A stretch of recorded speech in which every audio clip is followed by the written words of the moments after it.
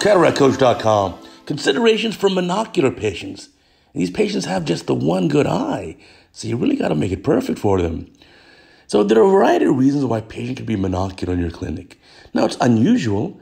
I'd say overall in the U.S., it's less than 1% of patients who are monocular, truly monocular. Maybe a little bit more if we're talking about functional monocular. But when these patients come to you for cataract surgery, there's a big challenge. This is the only eye that they're relying on or primarily relying on. And so they have very high expectations. They can also be very nervous. Now, there can be a variety of reasons. I've seen patients who have trauma to the one eye, and that trauma is causing them to become monocular. They had a very bad ruptured globe, let's say. Other patients have a medical condition. It could be relatively monocular. So let's say a patient who had bad macular degeneration in one eye with loss of central macular function. So therefore, the other eye doesn't have any central acuity. So maybe they're 2200 in the other eye. In the patient that we're showing you here, this patient's a high hyperope and had angle closure glaucoma in the other eye. And that angle closure glaucoma was delayed treatment, and the patient ended up losing vision. So the optic nerve on the other side is essentially gone, and the patient's bare light perception in the other eye. So when it's time for this surgery, we've got to be very careful. Now, talking about IOL selection, in almost all cases for monocular patients, I really opt for a monofocal lens.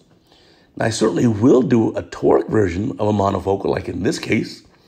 And we're showing you this video today, by the way, full video, start to finish, one of our complete cataract cases here. So a little gentle hydro dissection here, and there we see that nucleus slightly tilted out of the capsular bag. Let's delineate that too, maybe. There we go. There's the delineation. So you can see a dense central endonucleus. Patients like this who are monocular often will delay surgery for the other eye. And they'll delay it for a long time, for years, because they're just so afraid of having surgery. And because they delayed that surgery, sometimes you could have a more challenging time. Now, this has a reasonable amount of nuclear density, but it's not terrible.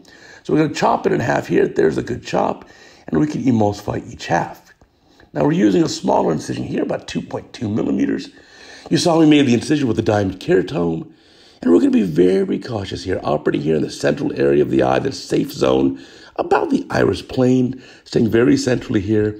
First half of the nucleus is going to come out of the eye, and we'll do the second half. And this patient ended up choosing this monofocal lens, a toric monofocal, as per my recommendations, and we're aiming for a post-op goal of just about plano. Plano to slightly hyperopic. Now, why would I rather this patient be plus a quarter than minus a half? Well, because the patient has a hyperopia for her life. This patient's used to being a high hyperope. And because of that, we want to make sure the patient's comfortable afterwards. And oftentimes these patients, if they end up plano or plus a quarter, they're very happy. But sometimes at minus a half, they miss that distance acuity. It's kind of like people like me who are slightly myopic.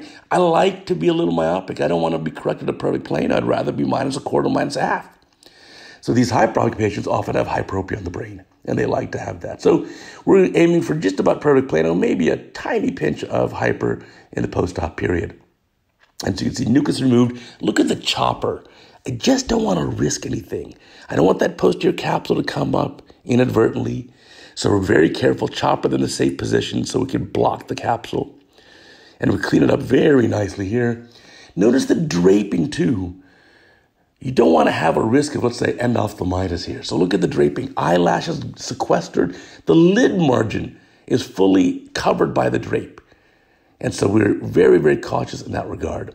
Cortex removal, I'm watching carefully just to make sure there's no zonulopathy.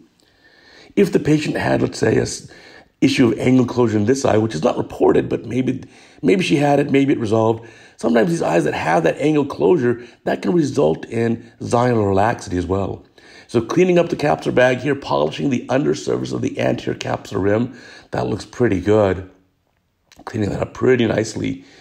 And then here again, we'll put that toric monofocal lens in the eye. Now, when you talk to these patients who are monocular and you know they need cataract surgery, you have to gently encourage them without pushing them towards surgery. You never want the patient to feel like they were pushed into having surgery. But you know as a surgeon, if they elect to do the surgery a little earlier, the risks are actually lower.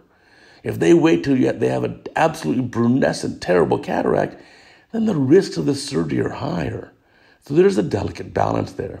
So here comes our monofocal acrylic lens. And it's a toric lens. You can see there the toric IOL markings, and we'll get that in the capsular bag. Notice how I also made the main phaco incision on that steep axis.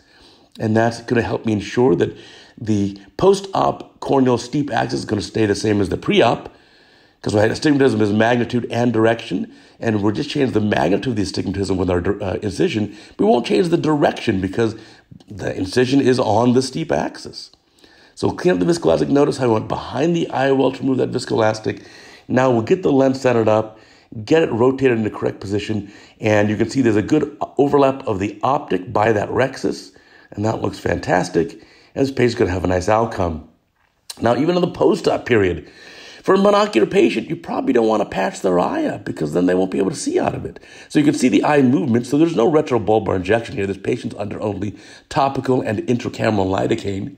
So sealing the main incision, doing a good amount of hydration here. Notice in the corneal stroma there and the width of the incision. I'm sweeping across here, making sure there's no retained lens pieces, make sure there's no residual viscoelastic left in the angle of the eye, and just kind of fine-tuning and adjusting that IOL position. A little bit of viscoelastic will just wash that right out of the eye. And at the end here, I'm definitely going to put in some preservative-free moxifloxacin inside the eye. We want to make sure that we're not going to have any bacterial load in the eye. I want to decrease the risk of endophthalmitis. So I like that lens position. It's really quite nice, beautifully lined up. And so I'll also put a little bit of triamcinolone inside the eye. That's going to help quell some post-op inflammation. Then I'll put a little bit of dilute carbachol inside the eye to help bring the pupil down just a tiny bit. And then we'll put in some preservative-free moxifloxacin. And the end here, let's really check the incisions very carefully to make sure that they are 100% watertight. So there's a sponge soaked in tetracaine. And now we can go and touch, and they are absolutely watertight. And I'm happy to tell you the patient had a great outcome. So be very cautious with the monocular patients and give the patient a little bit of extra hand holding.